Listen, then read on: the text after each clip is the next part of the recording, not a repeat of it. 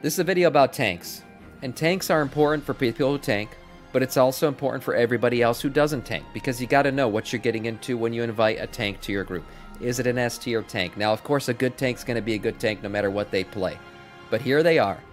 Ranking of tanks by Dorky for the War Within beta.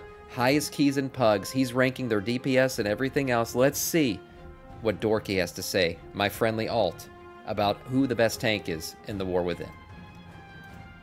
Hello everyone, here is the long-awaited video. Oh God, the I've been dancing playing a ton of Australia it over the last 2 months, and here it is. The official ranking video for all 6 tanks in the War Within for M+ specifically. I'll be ranking every tank in the following categories: damage, survivability, okay. self-sustain, utility, difficulty, and fun. I'll be scoring each of these categories from the scale of 1 to 5, with 5 being the best of the category. At the end of the video, I'll also be doing an overall ranking for each tank. Oh, nice. Sounds like a good video. Starting off with damage, we'll primarily be looking at how much damage each tank does in a realistic M+ scenario. This definitely does not factor in the highest possible damage builds or specific hero talents, since some of them are not as suitable for surviving. Priority damage or single target damage will also be weighed higher than AoE or overall damage. Okay. Guardian Druid. Balloons chosen and Moonfire damage has seen heavy nerfs over the whole beta cycle. Air Tank still does extremely high AoE damage, especially during Incarnation, your biggest cooldown. With Balloons chosen, AoE damage is high, but priority damage and single target is very lackluster. Druid of the Claw, on the other hand, provides a ton more single target damage, but it hasn't been my preferred choice with how clunky it plays and how much less tanky it can be Druid's at times. been eh. Mark of the Wild is also massive for group damage. I'm giving Bear a 3 out of 5 plus 0.5 for Mark of the Wild. Blood Death Knight. Oh yeah. Death Knights have seen a lot of nerfs to their damage over the whole beta cycle. Oh shit. DKs do great sustained overall damage, and I'll primarily be looking at Deathbringer since it is currently the stronger tree overall. The damage is consistent with small burst windows during Reaper's Mark. Really? Deathbringer's probably the best for damage, but I think for healing, isn't it Sanlean? I'll have to see, but well, I guess we'll talk about it. Ability, and the class just does decent AoE, decent single target. I'll be giving DK a 3.4 out of 5. Yeah, not too good. Protection Warrior.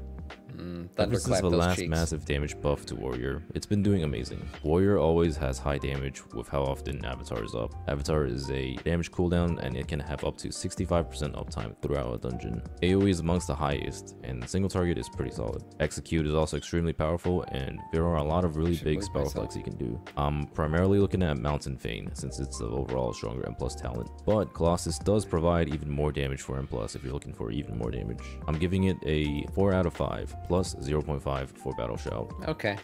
Vengeance Theme Hunter. Vengeance burst damage is crazy high, particularly with the Felsguard hero talent. Of course it is. This hero talent has been buffed a lot over the beta cycle. Blizzard loves Demon Hunters. They always giving Demon Hunters all the cool shit. Yeah, Demon Hunter's probably good. They nerfed Burning Blades, but they did buff Demon Surge, making it burst even harder. I'll primarily be looking at Felsguard since it's the preferred M+ hero talent tree. When pulling large around Metamorphosis, Vengeance actually has the biggest burst currently. Firebrand and Fell Devastation are short cooldowns, meaning you'll have mini damage windows for every single pull. I'm giving it a 4.3 out of 5, plus 0.5 for Chaos Brand. Brewmaster Monk. Man, monks. Monk is very consistent. Dude, monks are... This is the age of the monk. I'm shocked. But every video we've watched, damage, healing, and now tanking. I mean, damn. Monks are just doing great. This is good for monks. Good for you guys. Cooldowns like Chi Burst, Exploding Keg, and Weapons of Order. With the Shadow Pan hero talent tree, there are some elements of RNG with what proc you can get. Since the Shadow Pan buffs, single target is extremely high on Monk, and AoE damage is pretty high up there. Because of how much more I value prio damage, I'm giving this the highest score of 4.4 out of 5. I'll only give Mystic Touch a plus 0.3 because of how little physical damage there is nowadays. Protection Paladin. Paladin has seen some major stealth nerfs to Lightsmith, making the damage a lot lower than before. Right now, Paladin is in a weird position where you want to be taking Avenging Wrath Might for damage, but it's a choice node with Sentinel, a massive defensive cooldown for Paladins. With Sentinel, Paladin damage... So you got to be willing to go more defensive or more damage based on this. ...is amongst the worst, and with Avenging Wrath Might, it's at least bursty during cooldowns. Because I'm looking at it from a Sentinel POV... I'm guessing most Paladins will take the damage-based talent, and then they'll just blame healers when they die. That's probably the best way to do it. Yeah. I'm giving Paladins a 2.5 out of 5. Oh shit, I thought he was going in. Oh, I thought Paladins were... Oh my god, 2.5, damn. Oh, wow. Survivability. Okay. In this category, we'll be taking a look at how stable the tanks look overall, and how technically probably the most important. I mean, tanks doing damage is good and nice and all. It's a nice quality of life changer, but let's be honest, survivability matters most for tanks. That's why we're there. it may fare in a Gotta realistic survive. group scenario. We'll be considering how they deal with bosses, trash, size of pulls, and varying types of damage like magic bleeds and high physical damage. Bear is extremely tanky during cooldowns and can handle large pulls the best. However, outside of cooldowns and for lower target pulls that will go on for a long time, bears can struggle a bit. Magic hits and big tank busters hurt bears real bad and is their biggest weakness. I'll be giving bears a 4.2 out of 5. That's not bad. That's not bad. DKs are in the tankiest state they've been in a long time, Hell despite yeah. the Death Strike nerfs. DKs will probably continue to be unkillable when played well, and there aren't many scenarios compared to before where a DK runs. This is why I played Blood DK. This is why. I don't play Blood DK to pump fat numbers. I don't play Blood DK to, you know, make it look pretty and sexy. No, I play Blood DK for one reason only. I want to be an unkillable god. That's exactly why I play Blood DK. And I always call myself Samiccus the unkillable one. Yes, this is what I want. This is the fantasy that I need out of Blood DK. Thank you, Blizzard. Thank you for listening to Blood DKs and making us the unkillable gods that we are meant to be. Into the infamous one-shot territory. With how the pulls go in Warfin, you will rarely pull big enough to the point where you can get killed in the global. However, this weakness still stands, and there are some extremely rare scenarios where you might pull big enough and DKs can't handle it. And because of how DKs can basically live forever, I'll still be giving DKs a 4 out of 5. He just hyped me up all this shit and then he gave me the less than the druid? What the hell? I just got all excited. I thought he was going to give us like a 5 or something. Damn.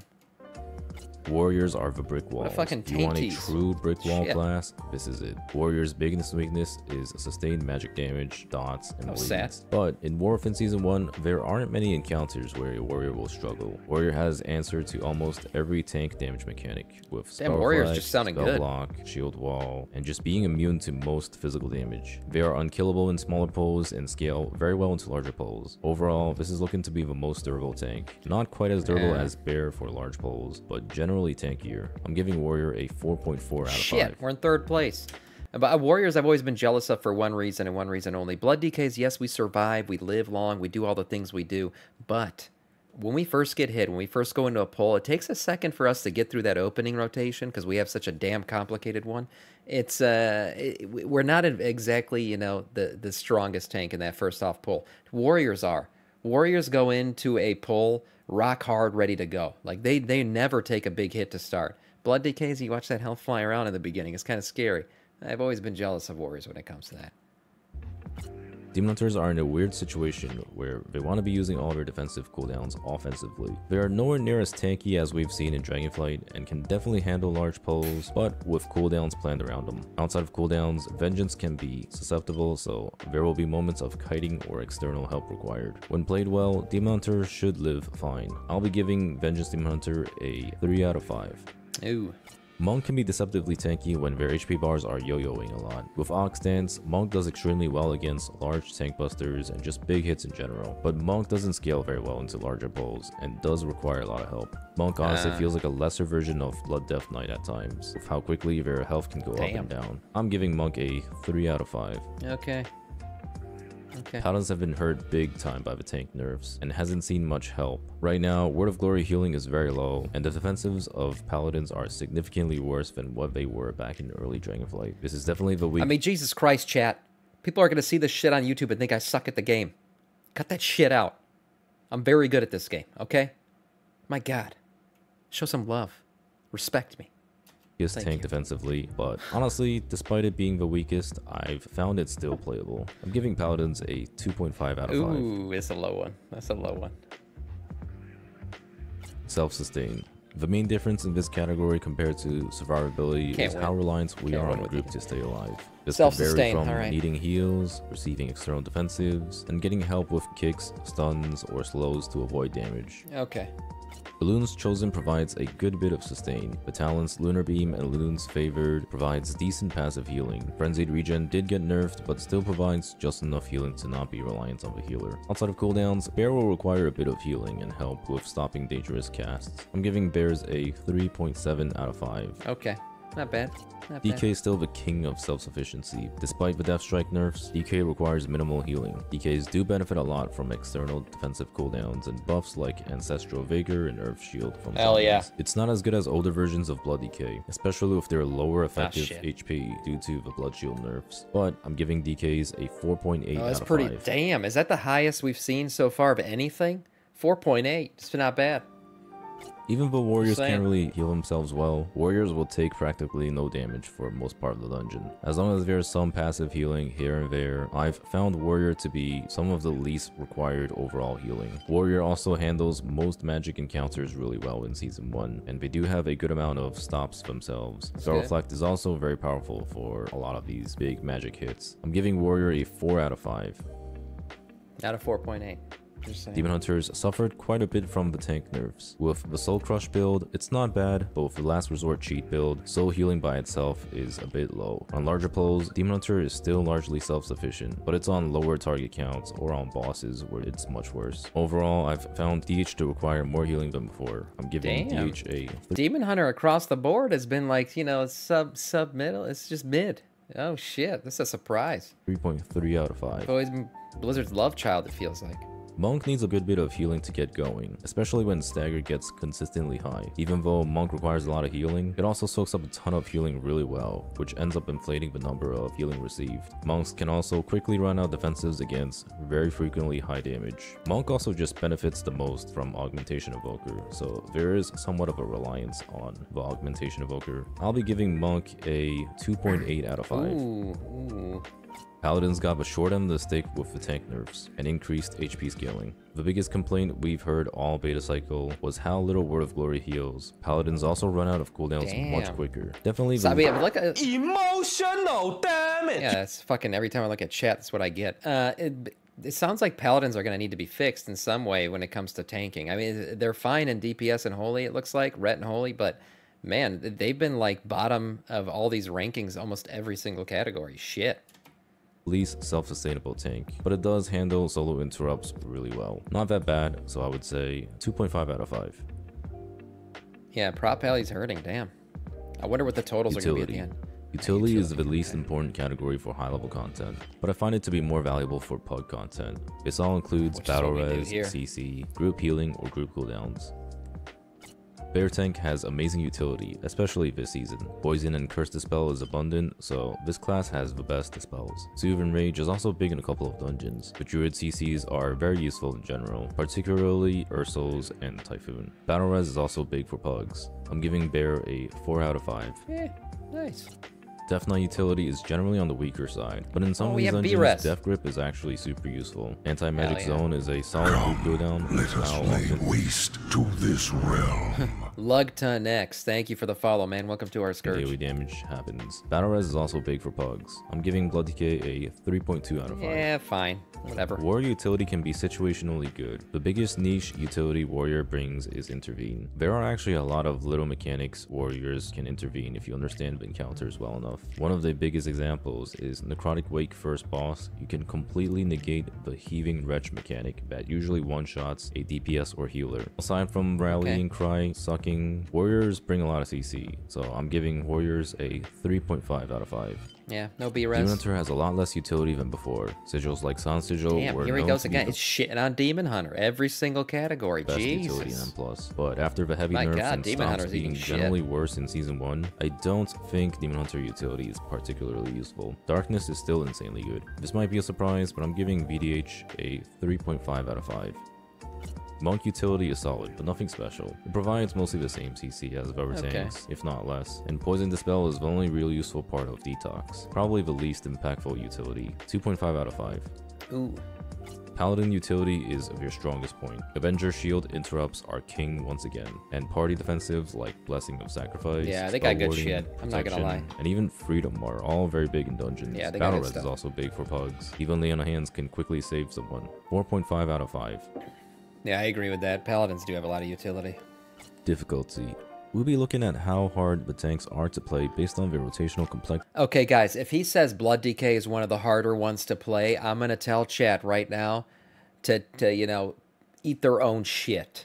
Because you guys are always crapping on me that I only play Blood DK because it's easy. We're about to find out from my alt friend Dorky here.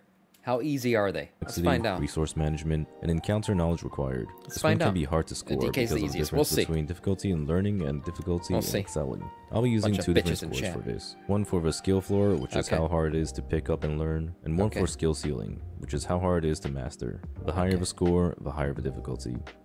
All right. Bears are amongst the easiest to pick up and perform well with. I agree. You are mostly mashing the same 3 buttons rotationally. Defensively, bears have an abundant amount of cooldowns that are simple to understand. Grouping mobs and getting pulls going is also very simple. Encounter knowledge is also not as important for bears since you deal with almost every scenario the same. Floor score is 1 out of 5. Ceiling score is also 1 out of 5. Okay. DKs are fairly... Okay, hold on. Okay, I'm not. Before he says anything, I'm gonna tell you what I think real quick. 1 second. Blood DK floor. High. Floor medium floor. Okay, it's not. I guess you can just death strike your way to surviving through things. So medium floor, but high ceiling. Right, it takes a lot to be really good at a blood DK. Okay, that's what I'm gonna say. Because if you're really good at a blood DK, you can survive anything. If you're just mediocre, you might die. All right, here. Let's see what he says. Okay. punishing and scary to start out with. No, I don't but once remember it's what you figured said. out, it can be kind of easy. You have to get used to taking in large amounts of damage, and currently DKs have a bloated amount of buttons. The resource management That's right, we DK do. has to deal with also takes some getting used to. Getting Yep. past this point, the class doesn't have a ton of min-maxing. Encounter knowledge also isn't as important for DK since you will deal with almost every scenario the same, where you're just death striking or pressing Yeah. one of your many defensives. It all comes True. down to knowing your limits before having to death strike and understanding the Knowing your limits and knowing the fights. You got to know the fights as a blood DK. You got to know when to anti-magic shield. You got to know when to damage mitigate. You got to know when to really pop off on self-healing, right? Because you're not a warrior. You're not just going to take dick slap to the face and be able to survive it without reacting to it in some way. multiple amounts of resources you have. Floor score is 4 of 5. Okay. Ceiling score is 2.5. So what's he saying? He's saying it's not easy to pick up, okay? He's saying it's easy to be good at it, but it's not easy to get started with it, okay? I don't get it. Why everyone bitching me out saying I play the easiest damn class? I clearly don't. Remember what? Okay, what? That's what I'm saying, though. Sam doesn't know his limits. I guess no. I guess not. Yeah, Sam AMS on physical damage. Okay, sometimes I make mistakes. What do you want from me? Okay, but this right here, 4.5. Let's see if anyone's harder. Let's see if any tanking class is harder than fucking Blood DK to pick up. Out of 5. We'll find out. Warriors are very simple to pick up and Fucking are similar haters. to bears, where you mostly mash the same 3 buttons. However, unlike bears, there are a lot more complexities outside of rotation. You have to be actively facing the mobs, understanding the encounters well, and somewhat manage your resources between ignore pains and revenges. Warrior's need easy to pick up. actively know what to reflect, spell block, and what mechanics need big defensives. Overall, it's still an easier tank to perform well with. Floor score is 1.6 out of 5. Fucking child's play. It's like training wheels playing a warrior compared to a Blood DK. Ceiling score is 2.7 out of 5. Demon Hunters have the least amount of buttons out of any class, but there are a lot of interactions between these few buttons. I've found Demon Hunter to be one of the easier tanks to pick Yeah, up, but Demon when it comes Hunter's to easy. mastering the spec and doing well in harder content, Demon Hunter can be very tricky. DH also has an awkward time grouping mobs, grabbing aggro, The way I say that, I've never played Demon Hunter in my life, but it's easy. and getting started. There are a Just lot a of hater. passive mechanics that Demon Hunter has to understand defensively, such as Painbringer, Soul Crush, saw Achilles House here a Blast second ago, Spikes, maybe he can and handle it. Illuminated Sigils. DH is also one of the few tanks that really need to understand how to deal with defensive or mitigation downtime. There will be moments where you have to space out your defensives perfectly or learn how to kite properly. It's a very easy to pick up, but hard Kiting's to for master chumps. tank. Floor score is 2 out of 5. Ceiling score is 4 out of 5. Okay. Monk is always seen as the hardest tank to play for multiple reasons. It has the most amount of buttons rotationally, and it has to be used sequentially rather than mindless spam. Monk also has the hardest to understand Monk's mitigation probably the and hardest. resource system. It can be very overwhelming with how much there is going on when playing Monk. It has a combination of hard rotational complexity, resource management, and encounter knowledge required. Doing good damage also requires good use of Blackout combo, which furthers the rotational complexity. This is the hardest tank. Floor score is 4.2 out Yeah. of 5. Ceiling score is 4. Not that much higher than Blood Blood, you know, I'm just saying. Blood DK is kind of close, but I will agree with this. You know, I'll take it and I'll eat it that I agree. Monks are probably the hardest tank to play. Prot Paladin is not going to be harder. Out of 5. Paladin is fairly simple to pick up, quite similar to Warrior with a bit more involved. However, Paladin does require a lot more skill to function properly. You can't spam or use Word of Glory rotationally, and the rotational priority is a bit more complicated. Having to sit and consecrate and playing around it adds to the difficulty. Paladin is still a fairly simple class to pick up. The biggest difficulty comes from maximizing throw your your Vengeance utility. Shield around. Knowing how to use Avenger Shield interrupts properly, when to use your blessings. You don't use it properly. All these paladins just fucking throw that shit around on pull. They don't All do that shit. takes a lot of skill in a hectic scenario. The other difficulty is knowing how to rotate your defensives well, because paladins are reliant on their defensives. They Oh, do look at your have shit. an abundant amount of defensives you have to rotate through. Lore score is 2 out of 5. Oh wow, look at that fucking training wheels for kids on that prod paladin. Okay, so looking at these, obviously, if you're a player coming in and you got no skill, do not touch Blood DK or Monk. It's very simple, okay? But then everyone coming in here talking about how I'm shit at the game when I'm playing one of the hardest floor tanks in the game, right? You have to have some skill to pick up a 4 out of 5, according to Dorky, okay? Guys all bitching, man. All talking shit every day. I've created a shit ball of chat. That's it. That's what I created here. All the degenerates all unite in the morning, come in here. Fucking like 80 plus of you in here right now just talking shit nonstop. This is what I've created. This is my community. Bunch of shit talkers. When clearly the man Dorky knows what he's talking about. This guy's very skilled at the game. He's sitting here telling you, Sam got skill. Sam got skill. Ceiling score is 3.5 out of 5. Fun. This will be my personal enjoyment on each spec and what I think are the most fun parts about each of these specs. Bear tanks have always What's your chart say, Cadence? You're about to literally have a fucking aneurysm over... Okay, what is this? Skill required. A DK... And, why'd you... This looks like fucking some weird... Okay, looks like you just drew dicks on a chart. Okay. Yeah, DK. Okay, so Sam, you're saying is here. Well, is that what he said? Is that what he said? Is that what his ranking, according to his rankings? Yeah, okay, that is what he said. All right, fair. Okay, fine. Fine. Bear tanks have always been, you either love it or hate it. They can be boring for a lot of players, but I've found it to be really chill and enjoyable when I'm in the mood for something more laid back. Bears also let you engage with the dungeon and mechanics more and focus a little bit less on your character performance. This has been a large part of what makes tanking fun for me. Leading the group and playing the dungeon rather than the class. I'll give it a neutral 2.5 out of 5. DK can be a roller coaster or a snooze. When the encounter's intense, DK gets your blood pumping like no other. But when there's nothing happening, DK can be kind of boring and tiresome rotationally. You're either just spinning multiple plates, trying to keep your resources up and not dropping your buffs, or you're struggling to survive massive amounts of damage. Personally, I don't like this version of DK as much as the older versions, but it is still Blood DK. It's fun. Let us lay waste to this realm. Pertheus, thank you for the sub on YouTube. I appreciate that. Welcome to our Scourge. I've always felt like Blood DK is pretty fun. I've played other classes in the game before. Never tanked with another tank, but I played Frost DK. I played Mage, both Frost and Arcane. I played Hunter, Marksmanship. I played other classes throughout my 20 years of playing World of Warcraft. But I have to say, the most fun I've ever had is Blood DK. I just enjoy the fantasy a lot. I fell in love with it when I first started playing it back in BFA, and I haven't stopped since. It's just a lot of fun. I enjoy it. This a 3.5 out of 5. Warriors have been an absolute blast to play this season. I also played Rogue during Cataclysm too. Probably my most enjoyed tank currently because of how Never spammy healed. and how often you have cooldowns do that available. shit. Normally, I enjoy Warrior a lot and then I get bored of it real quick, but this time I've been enjoying it for a bit longer. The whole gameplay of Thunderclap weaving and spamming shield slams can be really satisfying. I'll give it a 4.5 out of 5. Yeah, everybody says Mountain Thane's a lot of fun, so this makes sense.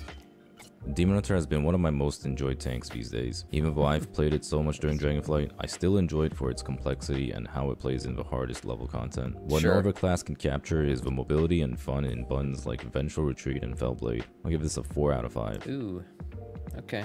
Monk has always been a treat for me to play. I've always enjoyed Monk because of how similar it can feel to Blood DK. Dorky really likes blood monks. pumping, and when you take crazy amounts of damage and stagger goes really high, it is super exciting. Monk rotation can also be really enjoyable compared to the usual spam buttons on tanks, but it does get exhausting at times when I'm not feeling an active spec and I want something a little bit more laid back. I'll give this a 4.2 out of 5. I haven't enjoyed Paladins as much as before, and it's partially because of how spoiled I am by how good they felt in Dragonflight Season 1 when I mained it. Yeah. Paladin has always felt like the most fun when I could burst for an insane amount of damage with Wings plus Divine Toll, but right now it just doesn't hit that hard. It can still be fun to play here and there, and I do enjoy how the base of Paladin feels, but with the lower Wings uptime and the hero talent... Paladin's what you play before you hit puberty, and then Blood DK is what you play after. Yep. Trees not being anything transformative, this is probably my least enjoyed tank currently. 2 out of 5. 2 out of 5, Jesus. And now for the overall ranking. Them. This one will be what I personally rank the tanks from the best to worst for organized high keys. These will be very specific to comps that are played in the top level teams. Currently, I think the top 3 teams are all extremely good, just depending on the situation, and I'll have a really hard time ranking these.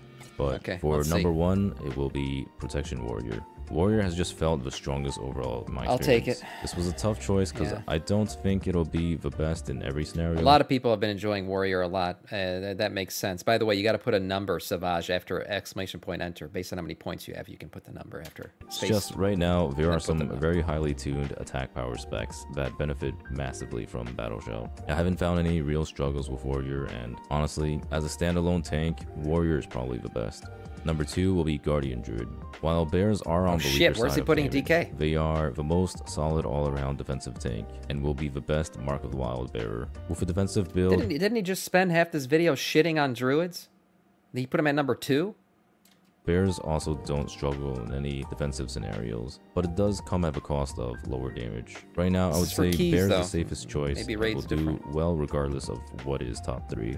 Number 3 will be Vengeance Demon Hunter. Demon Hunter damage has been nerfed a bit, and the class is a bit squishy. I don't like where this is going. At the highest keys, but will require so much more work to survive. It's also very reliant on the caster comp of Mage and Og being good, and I'm not currently sold on Og. After having played a lot of beta keys at 626 item level, the timers do feel tight, and Og has been detrimental to damage. This will probably be covered in an entirely different video, but I'm not entirely sure about it's got to be at least 4. And Demon Hunter could very well be the best tank or the 3rd best tank, depending on if the caster comp is meta or not. Number 4 will be Blood DK. DKs are looking to be strong for the first time in a while for high keys. They can live completely fine, just a bit lacking on damage or raid buff or utility. It's always our damage. It's always our damage. Everyone always complaining about our damage, and really we had good damage when we had the gavel.